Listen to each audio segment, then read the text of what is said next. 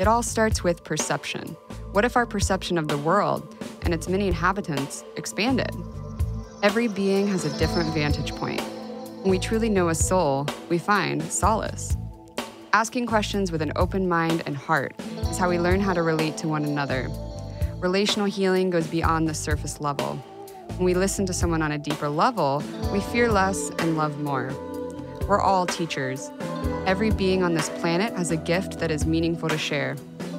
This podcast is about expanding our vision and illuminating the threads that weave us together as a community. Simply put, this podcast is about lessons in love. Welcome to Unified Threads. Hello, light beams. Welcome to Season 2, Episode 05, Possibility. Possibility, a noun, a thing that may happen or be the case. There always was the possibility that he might be turned down, the state or fact of being likely or possible, a thing that may be chosen or done out of several possible alternatives.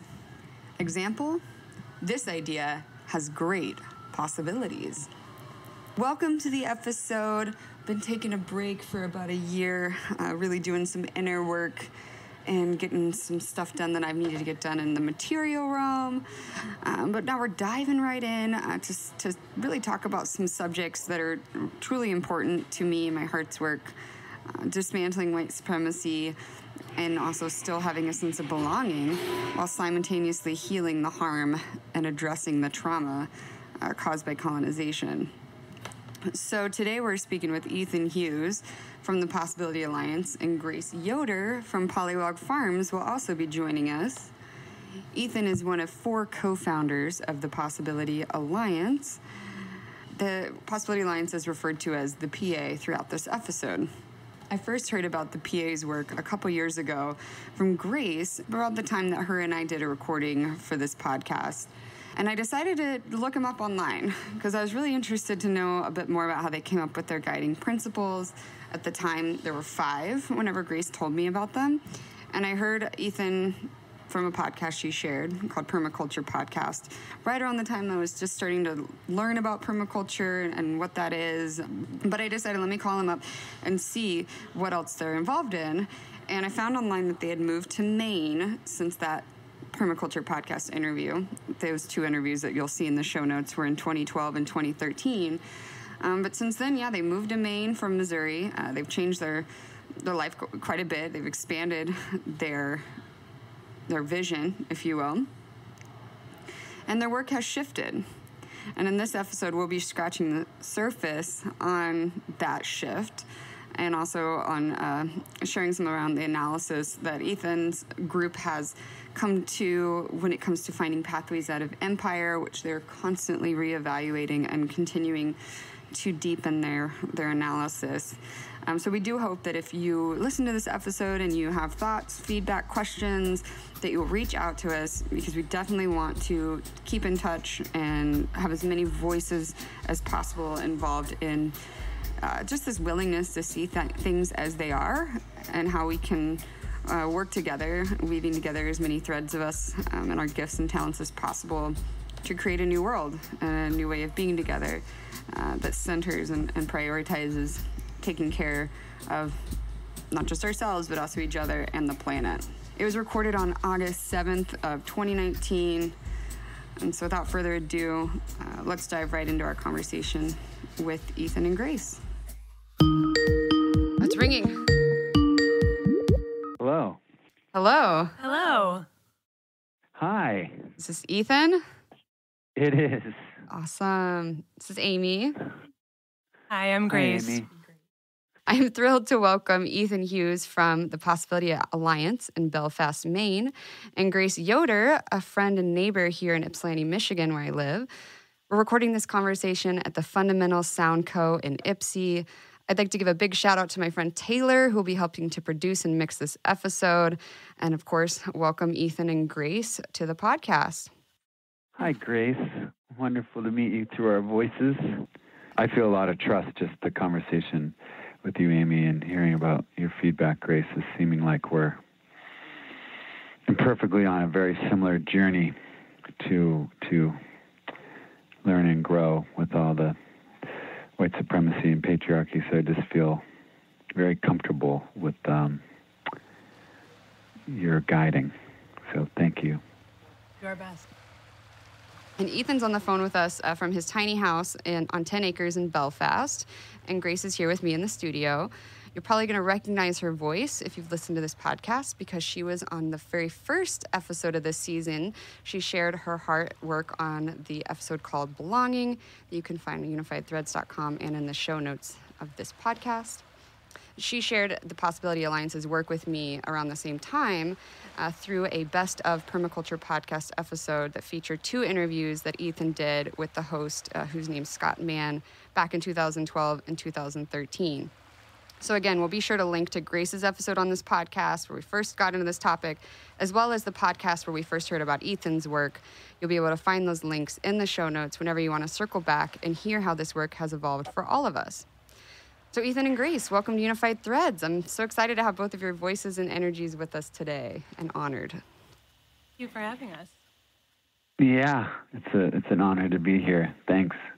Well, let's just dive right in. For those of you that may not have yet heard of your work, Ethan, one of your guiding principles that really caught my attention is, I think you call it creating pathways out of empire, or I also wrote it down as creating pathways out of the dominant culture. We'll dive deeper into those guiding principles later on in the conversation. But to get us started, can you give us a brief history of the Possibility Alliance and how it came into being? Yeah, I'll try to. Is that 30 seconds, 3 minutes? You have as much time as you need. I say brief, but I figured as much time as you need. There's probably been a lot that's gone on with that. Just however you want to explain it. Yeah.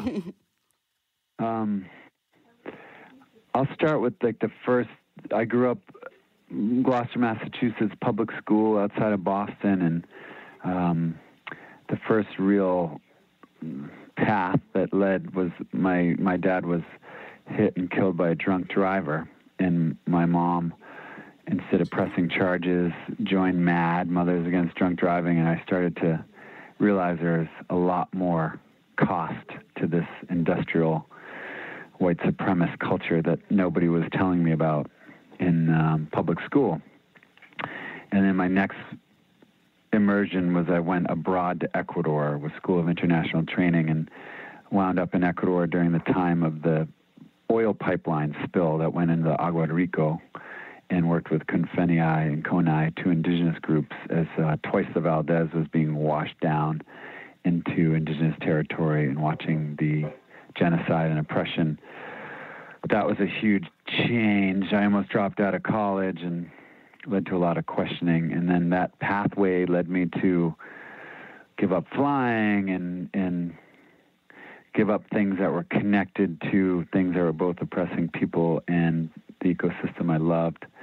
And that arc led me to, in 1999, kind of jump off and leave driving automobiles, and gave away an inheritance of $100,000 to both ecosystems and people in need, and just tried to, I had to do something. The psychic energy was so huge. It led to my partner that I thought I was going to marry leaving me, and all my family thought for sure I was going to be alone. And then I met my partner now, who I have 2 children with, Sarah, and the co-founder of Possibility Alliance, Sarah Wilcox. And when she found out I just biked and loved to open my home to whoever needed to be there, she saw that as wonderful. And then we had this vision of pathways out of empire, which we called at the time radical simplicity. Our analysis has been changing as we go, and that led us to take a boat to France, where we lived in a community that was inspired by people living with Gandhi, who started a project after World War II in France after Nazi occupation. And that's when our minds got blown. We're living in a place where they grew all their food, they're doing direct actions and facing 10 years in prison while blocking GMO food, welcoming illegal by the domination system, immigrants from North Africa, to their place, and all done in the gift economy. And we brought that back to the United States to start the Possibility Alliance, inspired by living there for a year and a half and learning from them. Both they lived without electricity, grew their own food while doing the real root that blew our mind was the integral. They did self-transformation to remove racism and hatred in themselves, and then they expressed it with community uplift by welcoming anyone for free and teaching. And then they did defensive life and activism by shutting down nuclear weapon plants and realizing we have to get in the way of the domination system. So that kind of integral three is what began our journey in America. So that's how we started the Possibility Alliance, and it was Sarah and myself and a friend, Helena Marcus, and Katrina Gimbel, they had spent time in France with us, and that was the crew that launched in Missouri in 2007. Gotcha. How'd I do? That was great. I learned something. I learned something that I don't think I knew, that you had lived in that community in France. I didn't know about that. Yeah. I feel like I had read an article that just mentioned that community, but I didn't realize it had offered you such a template for what you ended up doing in Missouri. Are they still operating? It is not. It's trying to. We were there for the last year before it shifted some of its direction. So when we were leaving, they were electrifying and getting internet and making different choices. A small group that were our mentors relocated to northern France, and are continuing that work. The one thing that really blew us away is we were in Oregon with this vision of we got to be able to live outside domination. We've got to get out of capitalism. And all these people we admired were like, there's no way you're going to run a sustainable forest without a chainsaw. There's no way you're not going to charge money. So we had no evidence. And so when we found the Ark, they were doing inner work. It was interfaith and non-faith. They were doing community uplift. Just everything we sat on was carved there by hand, and incredible art and singing and dancing twice a week and live music, and also the social justice and activism. So we saw it and we're like, oh, our vision wasn't crazy. It helped us. Living that really helped the embodiment. I don't think we would have been able to do it without that experience. I noticed in a Boston Globe interview you did in, I think it was June of this year, one of the quotes in that is, you give up something small for something larger. And that was in reference, I believe, to the moment you made up your mind not to use automobiles anymore. So I was just curious if you still felt this way about sacrifice, and if you would say that it had something to do with why you relocated or anything like that. Yeah, I still love that definition, which I think I mentioned in Scott Mann's interview, but that sacrifice is giving something up of lesser value for something of greater value. And yeah, there was a lot of sacrifice in leaving. We had built up these structures after 11 years, and, we're starting over and taking those risks.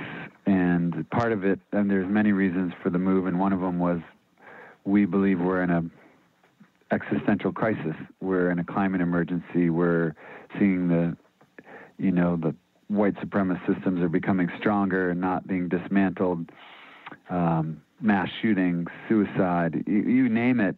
We're in a cultural, planetary, ecological emergency. And though we had amazing neighbors in rural Missouri and would really do so much for us, there was a different worldview where 7 out of 8 didn't believe in climate change, and there was a different analysis. So we really felt like we needed to be somewhere where we could help organize and help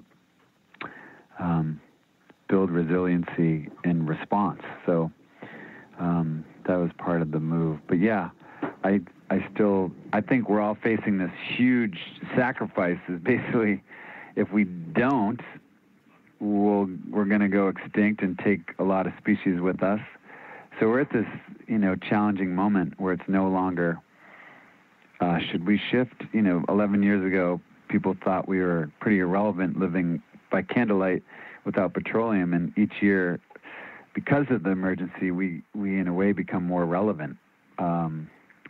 It's very imperfect, but we're saying we're not waiting for governments to not just get out of oil, but also block it. We're not just living by candlelight. We're also showing up and locking down on the Keokuk block of the DAPL, or sending people to Standing Rock.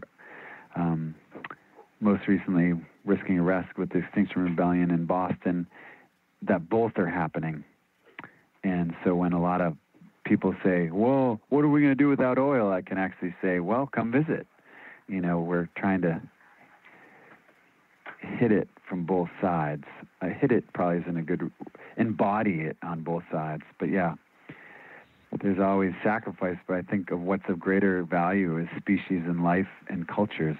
What's of greater value than that? So it seems like we should be able to sacrifice all the rest of it. So can I just ask a clarifying question about the move? Yeah. What about Belfast, Maine provided that, larger cultural opportunity? I don't know. I'm getting the sense that you wanted more, outside involvement and to generate more of, an cultural immune response. I don't know. Is that? Yeah. So, this is where it gets complicated. At first, many things happened. When we were envisioning, I grew up in the Gulf of Maine in Gloucester, Massachusetts, so have family here and connections. And when we were imagining that our time in Missouri was complete, I was pointing in that direction and reached out to Project Wabanaki and reached out to the Penobscot and talked about how we were doing reparations and how we were living, and said, hey, we first, if we relocate, we want to make sure it's useful to the Penobscot, whose land I'm currently occupying, and how to navigate that. So that was one when those conversations went really, really well, and we sent information about our project, and they said this would be great to have your presence and have you economically supporting our work and serving that work. So that was a big piece. We were really moved by the Truth and Reconciliation Commission that happened in Maine in 2015 by the work of Esther and others, and which became Wabanaki Reach. And so we saw incredible, resilient, strong communities, Passamaquoddy and Micmac and others. So we were drawn to uplift that work. So that for me was a big draw to Maine. And just so you all know, we live in a 500 square foot home, and we live in communities. So it's a thunderstorm. So there'll probably be a lot of people coming in from outside who live here at the project. So if you hear noise in the background, that's what's happening. This podcast is all about community, so that's totally fine. Yeah.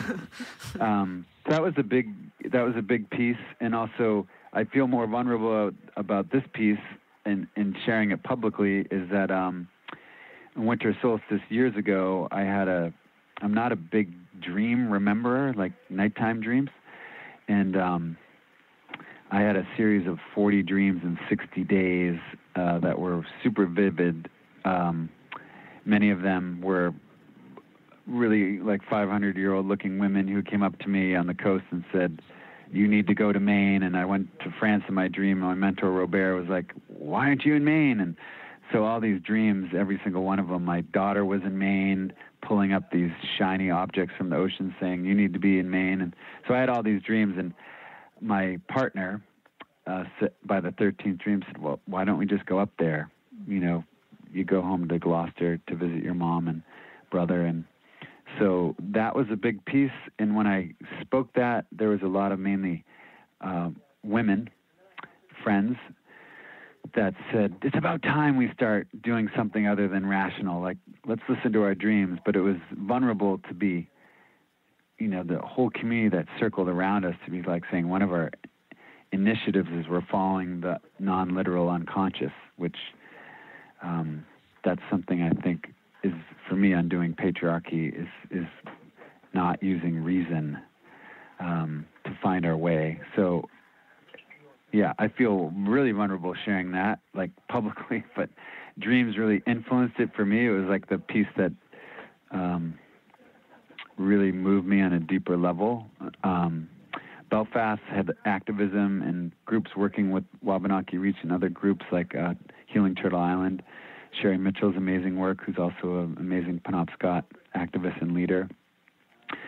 But as it got closer, I felt Belfast was, it's a mainly white state because of the occupation of the indigenous peoples, and I actually at the last moment wanted to go to either Detroit, where we've done a lot of work, or Oakland, where we have done work, or Harrisonburg, all projects we'd worked with that were just in the middle of both the racism and corporate insanity. So at that point, I was like, I think we need to move right to the heart of the struggle. And my two daughters, Etta and Isla and Sarah, did not want to do that. So 3-1, I chose to continue the path to Maine. So that's some of it. That's a lot. But I love that you shared the thing about your dreams, because Amy and I were just talking about the significance of dreams and wanting to listen to them more, like 10 minutes. I don't know. On the ride here. On the ride here. Yeah. So that's kind of fun. Yeah. We both looked at each other as you were saying it. So thank you for being vulnerable with us. But I'm curious about what kind of social impact the decision to move had on your community, because I just in my imagination, it seemed to be this really vibrant place, like, yeah, committed, and I don't know. But what was the impact, and did people come with you, or? Yeah, that's a great question. As we started to shift in that direction, we had landed there, just Sarah and I, coming off the boat from Europe and biking there. Sarah's 5 months pregnant. We had no idea what was going to happen, and we didn't expect what happened is growing, where a land trust sprung up next to us in the Peace and Permaculture Center, a Catholic worker farm sprout out next to us, and people moving in around us, and it became this wonderful pocket of love and resistance in connecting to the land, with all the complexity of knowing we were also on traditional hunting land of the Missouri and other Iowa and other tribes. But there was a certain point where the core members of the PA at that time just all at the same moment felt like our personal work is done here, and 8 other adults stayed behind. And basically all those projects, because we were the real hub, having about 1,000 visitors a year and had enough apprentices and interns where we were often always able to send 2 people a week to Ferguson when Michael Brown was murdered and racism was revealed, and we're able to send literally over 20 people from our project went to Standing Rock, and some were embedded for 6 months. And so we had this critical mass. And so when we wanted to move, the remaining folks said, we want to keep going. And that allowed us to shift. I think if the Possibility Alliance would have everyone would have just left, it would have been much harder to leave. So they've renamed themselves Bear Creek Community Land Trust. They've umbrellaed the Possibility Alliance land, and now they have a 200-acre land trust continuing the work of resistance and simplicity and education. And it was hard. When we came to Missouri, we said we're going to be here for life. We're committing to this long haul and the mobility that comes with white privilege and all the ways it breaks our connections. It was a really hard decision. And when the new map came out of both the climate crisis and the continued genocide of Black and brown and indigenous people, we felt we needed to respond in a new way. But it was really hard. A lot of people were rightly so upset after they had hand-built their homes next to us, and all of a sudden we were leaving. There was some conflict. We attempted for several years to find a match of an indigenous community or project that wanted to take over our land as our final shift. and because we were 250 miles from any reservation or concentration of the different nations,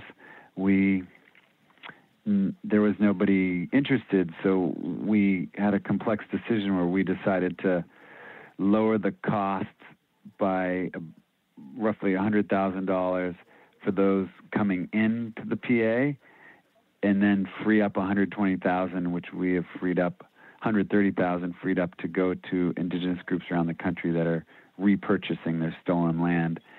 And it's very complex because it breaks the gift economy, but we started to realize the gift economy was in a bubble of white privilege and white supremacy, and we were moving around things, but it was a lot of stolen goods. So if I rob a bank and then share it with everybody, maybe that's not a good metaphor, because the banks are, stealing money all the time.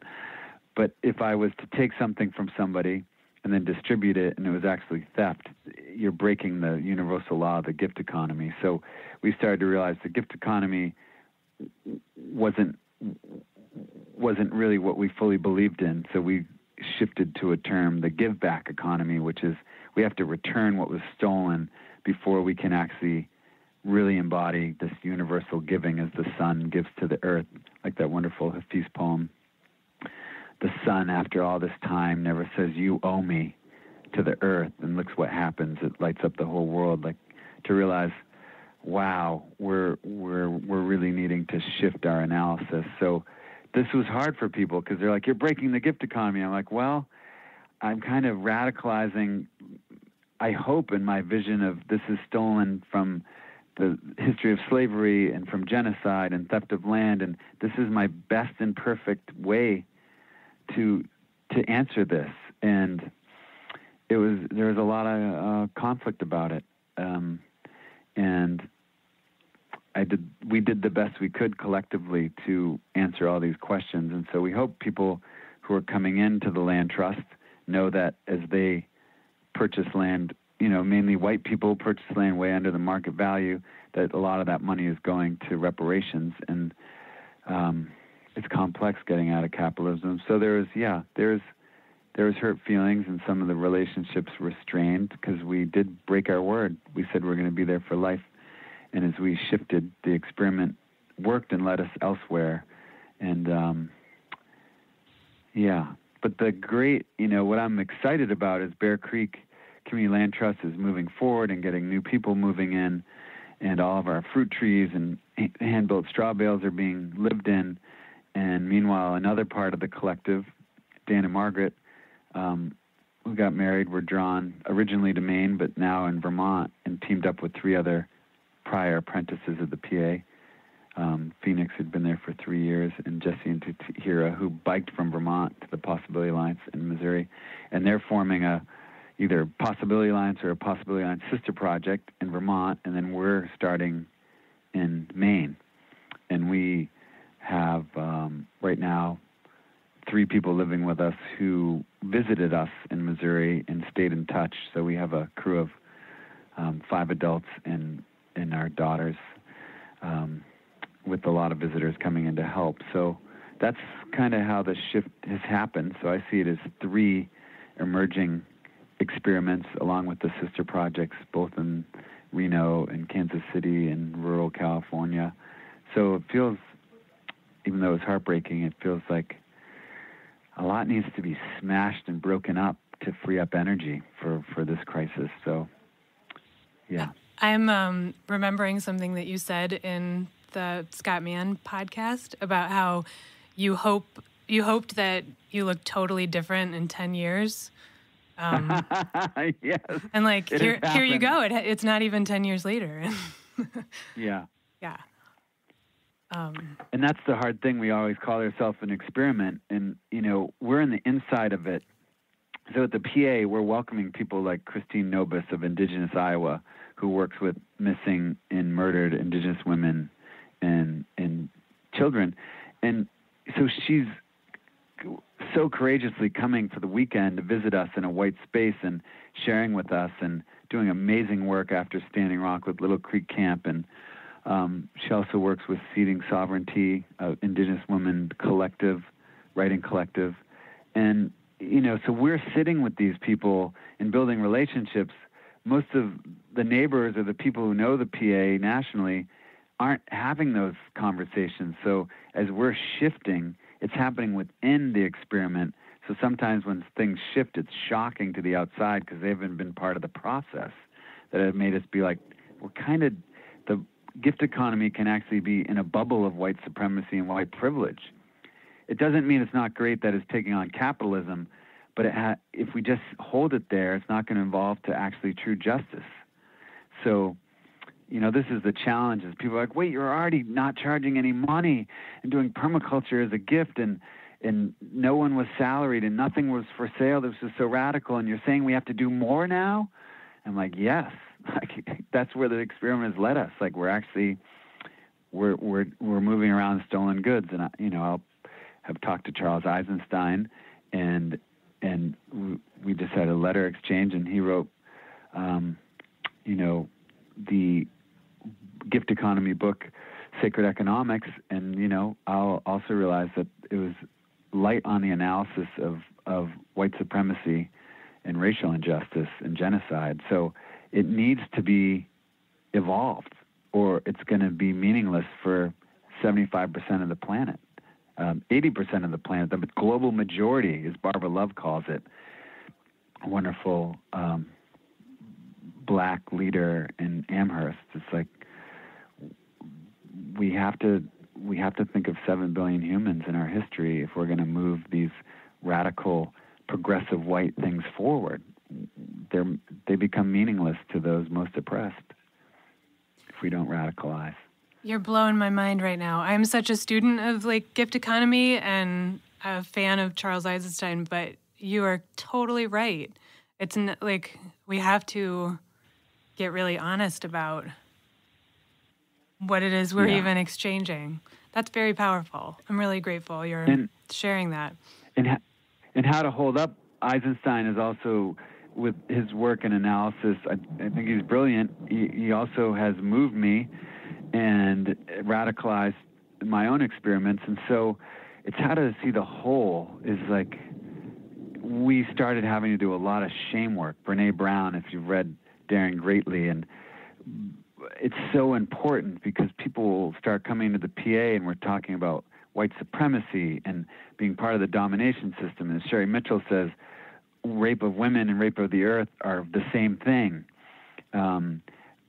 It's deep, terrifying stuff. And so we started to have to do shame resiliency as our first thing when people came for a week, because they're going to go through a week of the impacts of capitalism and extraction, and that we're all feeling, including us, trapped. We're so far from being out of the domination system after trying really hard with a lot of privilege is what we're hoping we do. As our friend Remy from the Indian Problem, who's Dene, has done amazing work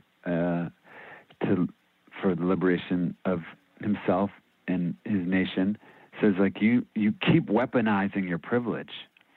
How do we use it to shift? And without working on shame and self-love, it's so much on us right now. We, in our lifetime, have taken out half the life on the planet. In our lifetime, we're here because of the largest genocide known in human history. 85 million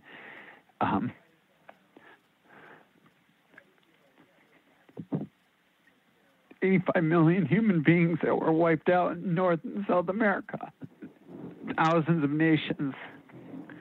And we're now, we're doing grief work, so I can cry on an interview because I'm not going to hold it in my body. I'm going to speak it, and it's going to be part of the healing. So we're doing grief work weekly and shame work just so that we can not fall into white fragility and not turn away. But that's the piece, is we have to stop shaming and blaming in the social justice movement because it shuts us down. And I'm amazed when friends who are not white or do not identify as hetero whether they're non-binary or identify as trans, like that they can, after all the oppression, like love me and welcome me into being part of the change. Like it's, and that's when I realized, like, I'm not the solution. Like we heard about City of Joy, which is a group of women in the Congo that, because of the coltan and mining, went through incredible, horrific rape and murder of their family, and they went through the City of Joy, which was a healing place to create them as leaders. And I was at the V-Day for ending violence against women, and a few women who had been to Africa said, like, these women who are now with open heart love, demanding with fierce love change, are the most powerful people on the planet. Because they've been through the unthinkable and came out to the other side and healed the trauma of war and sexual terrorism. And that's where I'm like, yeah, like, who do I actually want to follow? Like, yeah, Eisenstein, or I'm, because of my privilege, may be articulate, but like, those are the spiritual warriors that we need to follow, because they've been through it all and came out on the other end, choosing unity and not separation, and choosing liberation and not perpetuating violence. And it becomes just mind-blowing to realize the real resiliency and strength lies in these marginalized cultures that we've silenced and pushed out of history. And so, yeah, it's a time to get behind, including our youth. Yeah, thank you for holding. We talked about on our phone call before this call, I think it's important to name that we are an all-white group on this podcast right now. And on the next conversation, maybe we'll bring in someone, if they're willing to chat with us, that can broaden that perspective. But I do want to mention that, since folks are not able to see us, that we are all white on this call. And so we're all sitting in that same kind of space of blind spots. And that's why we wanted to have these conversations with each other. Yeah, and that, yeah, so beautifully said, that we're going to continually miss so much, but keep digging in. And that the Wabanaki Reach training, Barbara and others who open the training start by saying, we're here because of genocide. Now what? Like, we have to start there if we're going to actually create medicine in ourselves and in our communities to heal it. But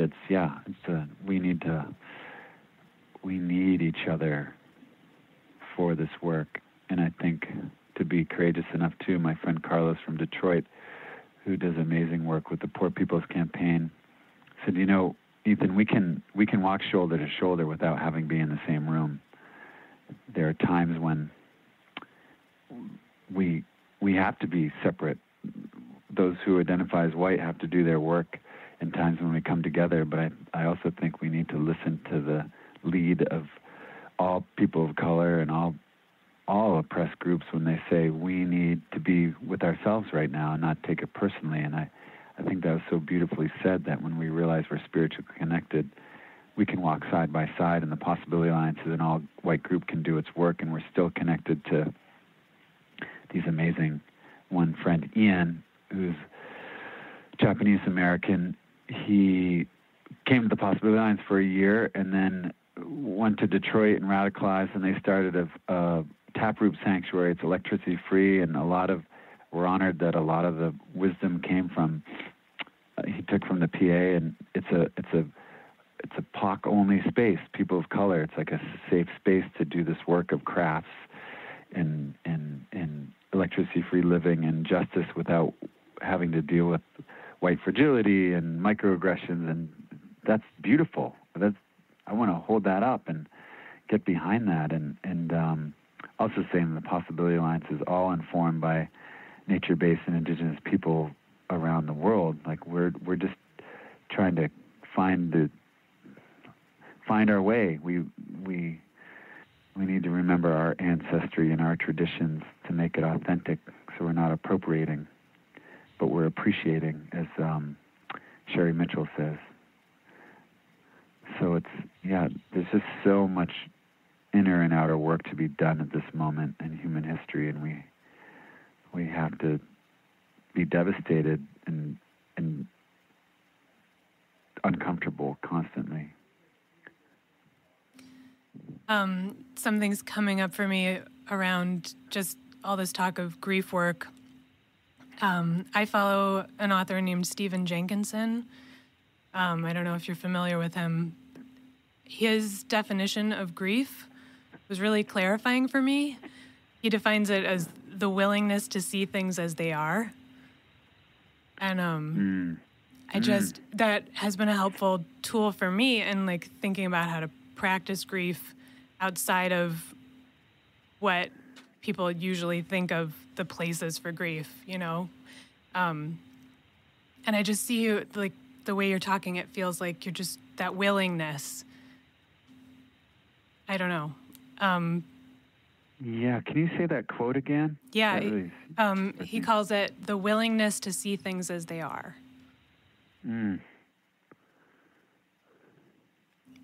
But he also talks about it as a skill, you know, not something that you can get on top of and then be done with. That it's about, you know, building muscle. That you can't stop doing it, but you can do it better and more skillfully. Yeah.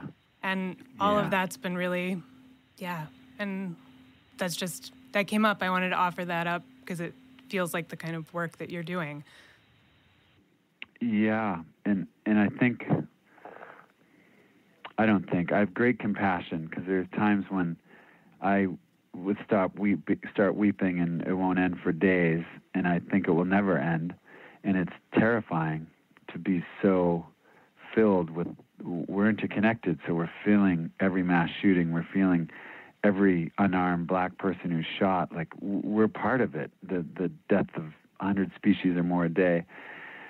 And we're not talking about it and processing it, so no wonder we're going crazy. But I just, how to have compassion as we enter that when I do grief work, all of a sudden, as another person's work who worked with Sabonfu from Africa, and it's The Wild Edge of Sorrow, Francis Weller, who named the 5 gateways of grief, just says, like, the other coin of grief is joy.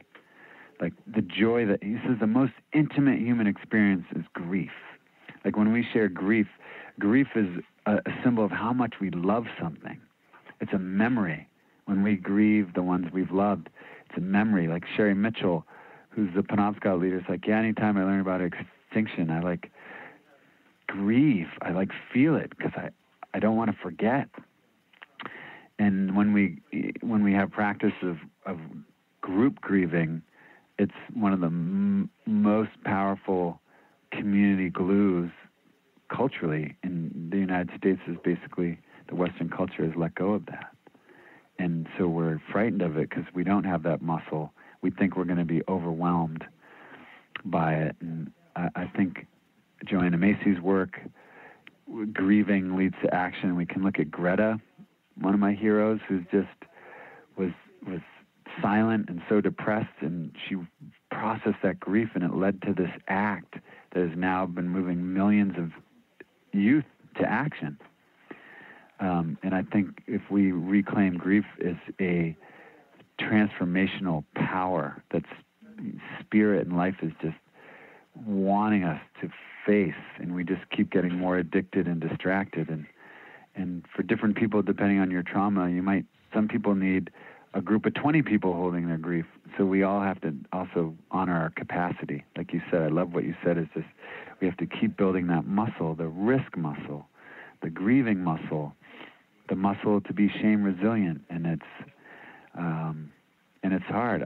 I in our network, forming a national group for climate action and racial and gender justice and pathways out of empire, some of the amazing women asked us 4 hours in on one of our meetings. They're like, are any of the white men uncomfortable right now?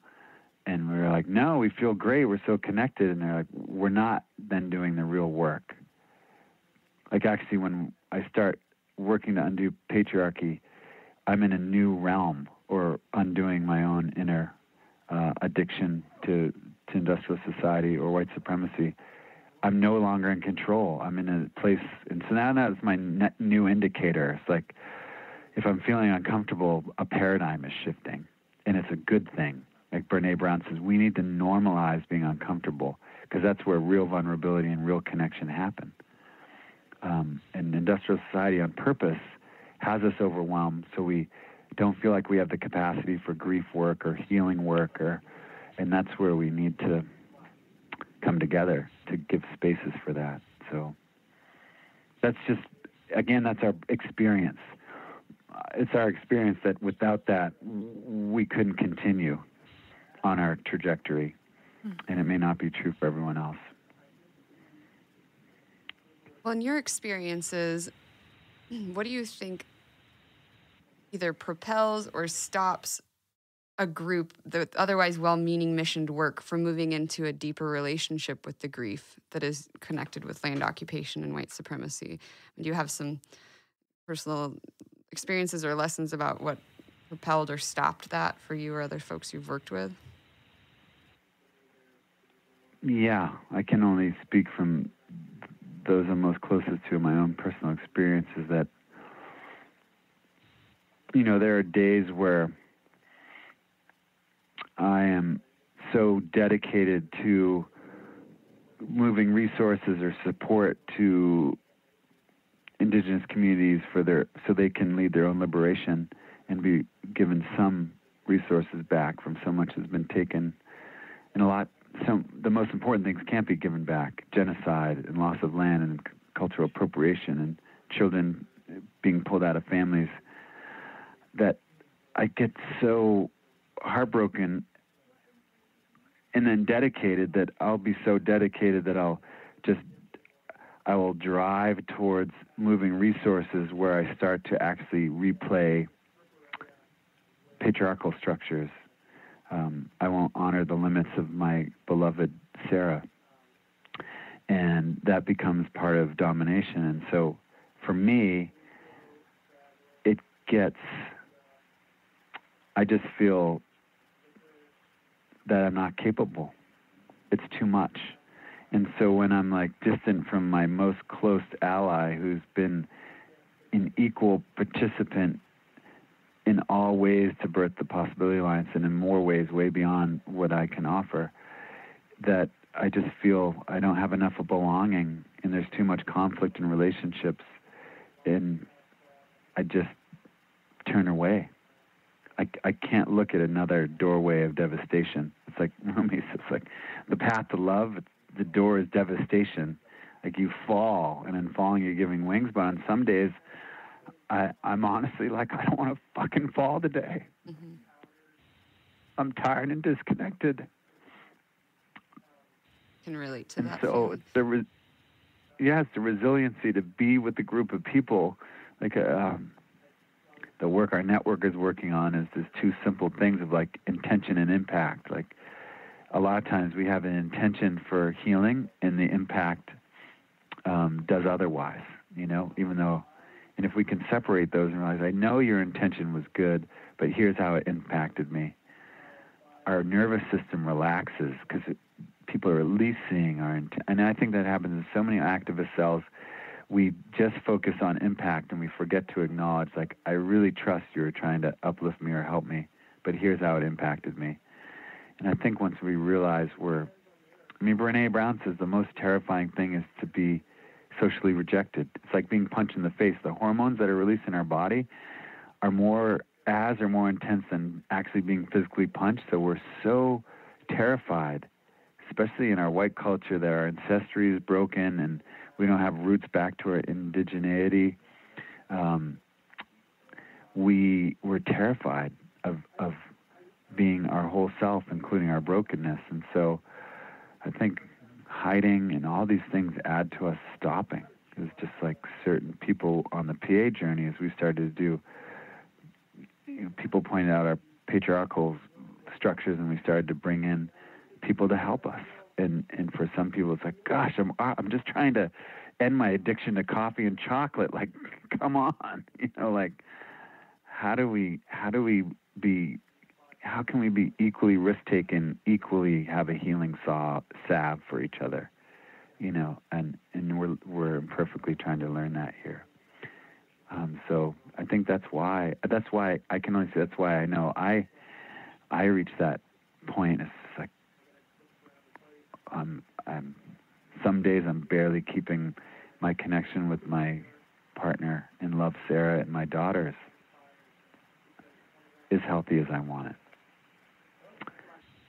But it also is sounding to me like you garner more strength for that particular grief work when you're in community around it, and you have that shared process. So it just strikes me as the right direction to keep doing it and keep... Absolutely. And you don't have to live in community. Like, we're starting a community grief circle with people in and around Belfast that will meet, and just starting to just invite and see who shows up. Like, we're going to do some grieving together and speaking it and changing conversations. It's hard. Like, we're all forgetting. When I'm in downtown Belfast, people are like, how are you doing? And I always, if I connect, I'm like, you know what?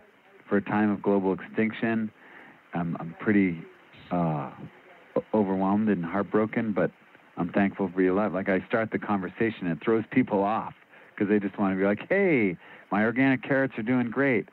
That's also true. I'm blessed to see carrots growing in my garden, but I also just want to keep naming publicly, which is, it takes, in the reverse is like, we just have to be we've come up with the term in this network. I think Tim DeChristopher came up with the term, who's been part of the network, and he did beautiful work. He went to federal prison he was bitter 70 for blocking the sale of land in Utah, and went through the prison for 2 years, and just remarkable journey. And he's like, nonviolence, none of this captures it. We need fierce vulnerability, just like the undefended self. And I think that's so true. Like, if we're really being vulnerable, I'd be seeing 8 people crying at any one moment in the co-op. And we've normalized that at the PA. When someone really has energy move, someone can be on the floor in our kitchen crying, someone's with them, and we're like, are you okay? We're okay. And so people are cooking around them, and people are chatting and playing guitar in the other room. That it's as long as they have what they need, we can actually laugh and cry publicly. It's okay.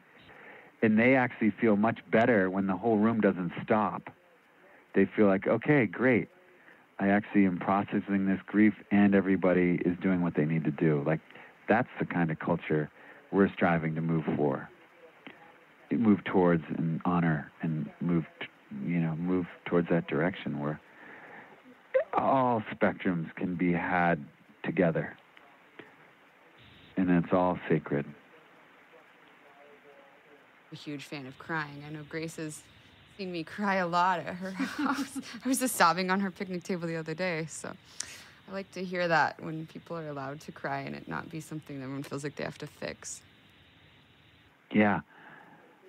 And that's a big shift for me in the, patriarchal structures that raised me as structures. This piece of fixing, instead of just witnessing, grieving instead of fixing. It's like,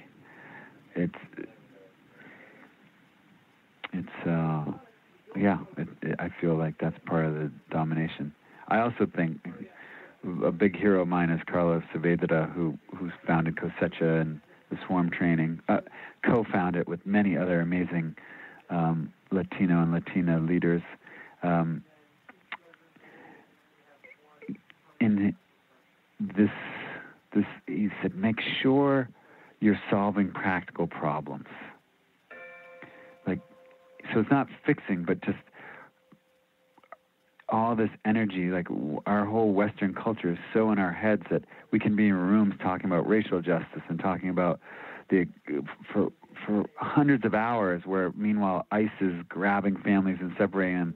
It's just that, like, white supremacy is also white perfection. Is that, look, we want to wait for the perfect thing so that we don't come in clumsily to a group of a wide range of gender expressions or racial expressions, and that's where his invitation to just like solve a practical problem, go in there and learn, like be humble and receive feedback, and that's where we've just started. Like, yeah, our evolution of now doing reparations for 10 years has dramatically shifted because we're practicing and we're making mistakes, and we're trying to get resilient enough to accept the mistakes and not take it personally, so that we can actually be uplifting and following the leadership of the people most getting hit by climate change and racism. Well, would you be willing to share a little bit more about how you have deepened your work with Black and Indigenous people of color, queer, trans, disabled, and other marginalized groups? I know you mentioned on the phone when we talked a couple days ago that you are an all-white group that has now shifted. I think you said to be about 1/3 Black and Indigenous people of color and queer. Is that within like your network membership or advisory, leadership type of roles, or both? I was more curious about that. That number was for like our final permaculture course, which permaculture is a whole nother conversation with privilege and cultural appropriation, but still honoring that it's a tool and a pathway out of empire. But that was our final permaculture class.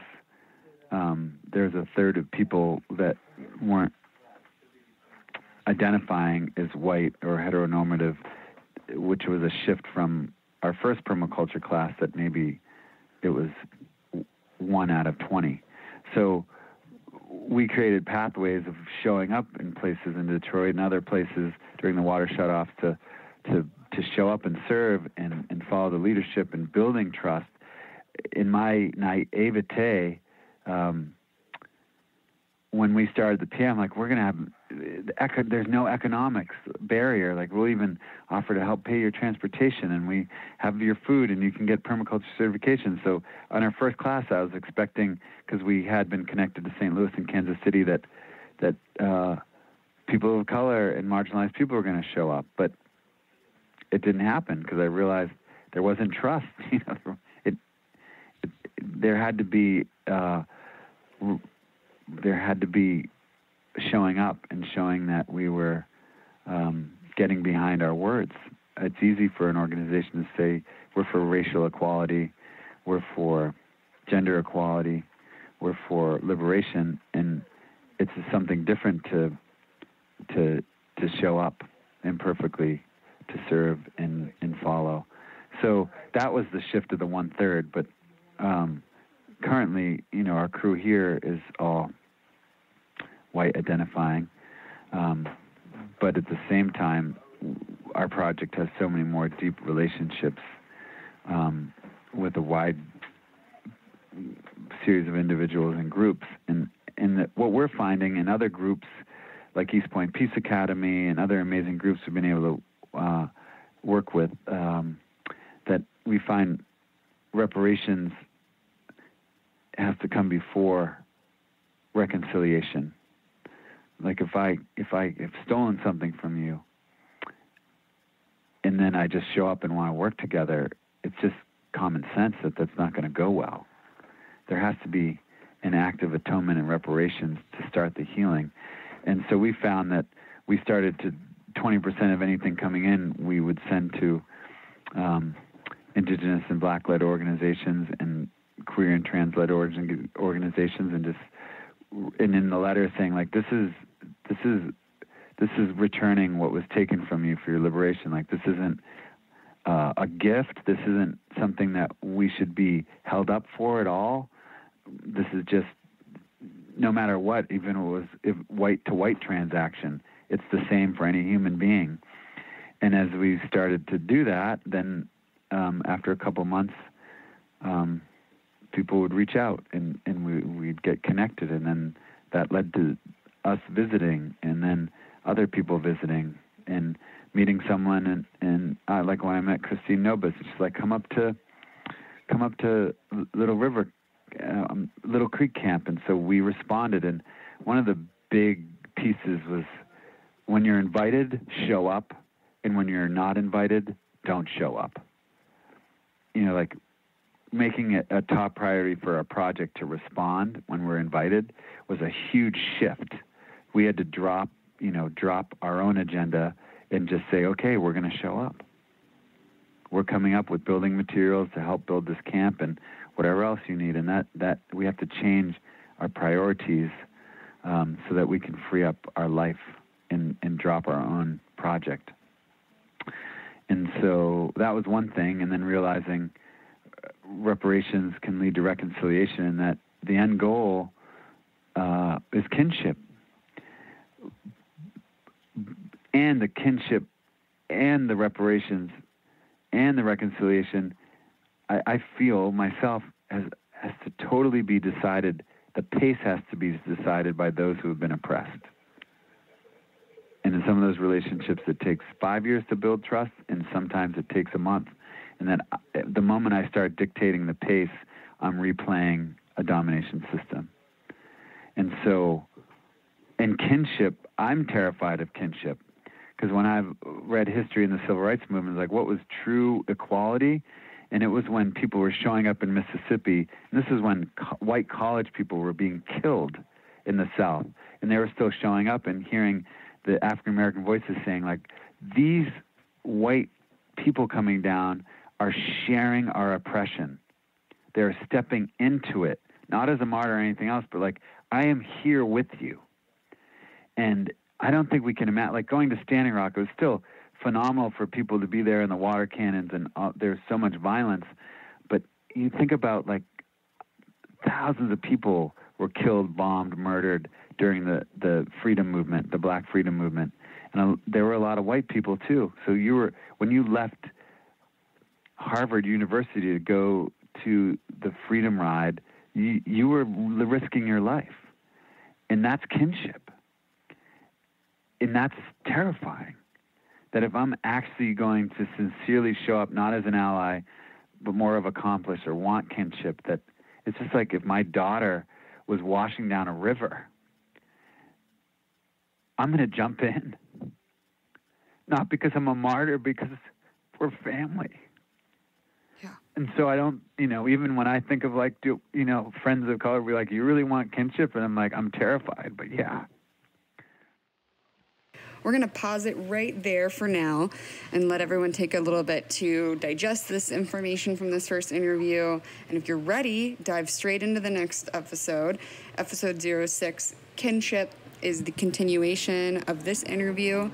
We'll be getting a lot more into the heart of their organizing principles at the Possibility Alliance, as well as what it means to them to work in kinship and what that experience has been like so far, what they've learned.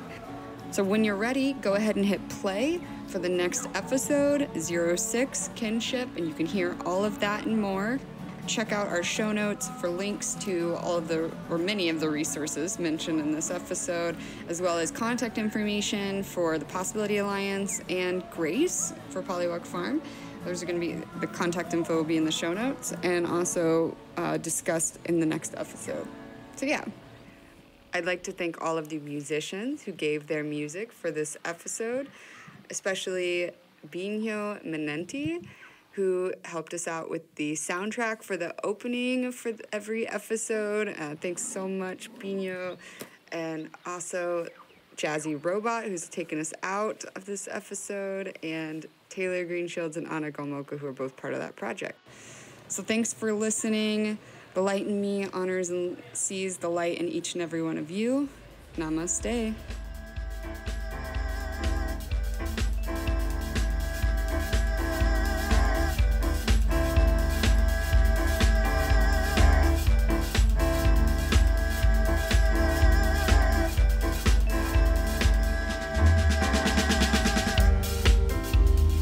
Thanks for listening.